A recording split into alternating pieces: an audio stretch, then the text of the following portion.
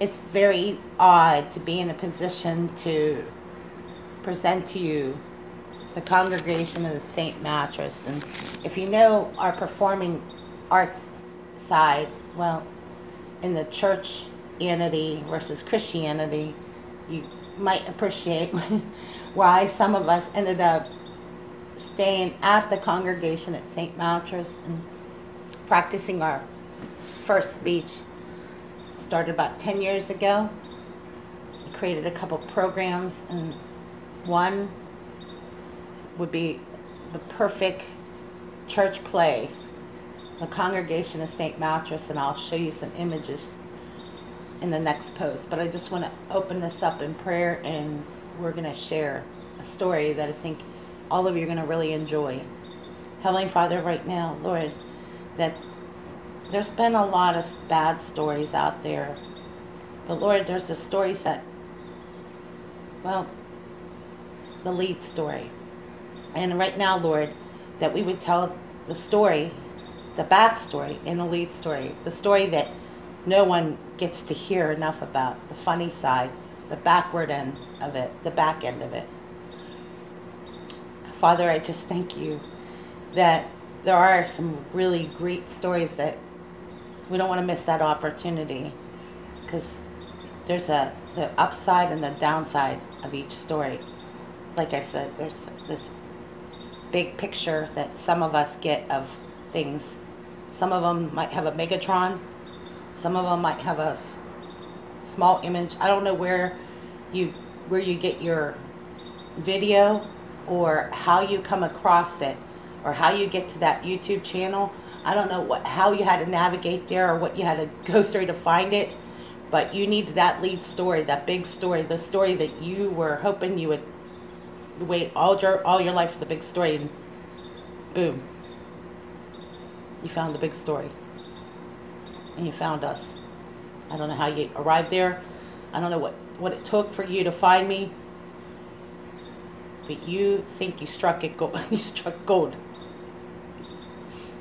I'll tell you the story about San Francisco another time. I've never been there personally, but somewhere in my dreams, maybe, I might have been there. I might have visited a few places too.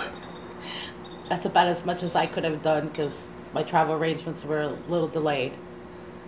I don't know what airport you might have to fly to, or what you had to go through, or what podium you had to stand through, or what lines you had to stand to, and I don't know if you had back-breaking work, or you just had to take a seat and say, I'm done. Tired of being on the podium circuit. I'm tired of telling a lead story. I retire. I'm burned out. I'm finished. Screw it. Some of us have been there long before we even, and we didn't really do the lead story. All we had to do is watch. But there was a lot of comfort in that, knowing that some of you are still around, veterans, journalists, important people, movers and shakers, heavyweights, as I was told. Some of us just sit there and wonder, are we going to meet that person or not? Maybe if I go to the Clear Channel interview, I'll sit down and have that one-on-one, or maybe I'll be behind the scenes. I don't know where I'll be, but however I got there, or wherever we went to, or how we found you, or how we met one-on-one, how we had that talk, or whatever backstory, how we found ourselves at the congregation at St. Mattress is a story that has not been told quite yet. We're waiting. But Lord, that you would find a time where we can do, I think this is like where it comes an adult story, but that's okay. Many of us don't know enough about sex, and maybe we need to know more about it. Maybe the church needs to open up and kind of give us the big secret, because I was told a few secrets along the way, just recently by a patient that I was cleaning up after. Lord Father, you know where we are. You know that a lot of us have to just chuck the past and start over every day. Hopefully we'll always have an opportunity to start out our day I like to end my day with humor. I figure, why not try this morning stuff? Like, let's, instead of waiting for the end of the day, why don't I just start in the morning?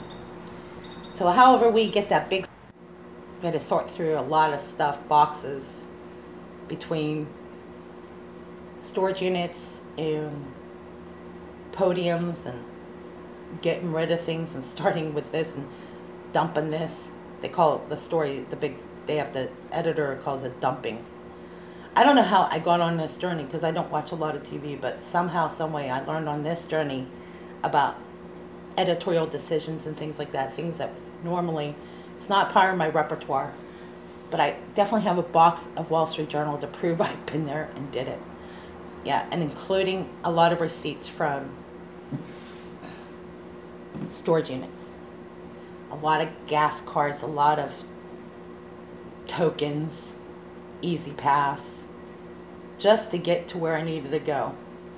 I know I had to get to that big story, and sometimes a big story is not so big after all. Sometimes a big story is just having a sandwich, a grilled cheese sandwich, and just chilling out, crying a lot because I felt like I messed up big time. Many times I messed up, but I don't ever want to mess up on the big story, especially the big story. The big story is probably not as big as you think. The big story is, how do we turn from those things, and how do we make this right again?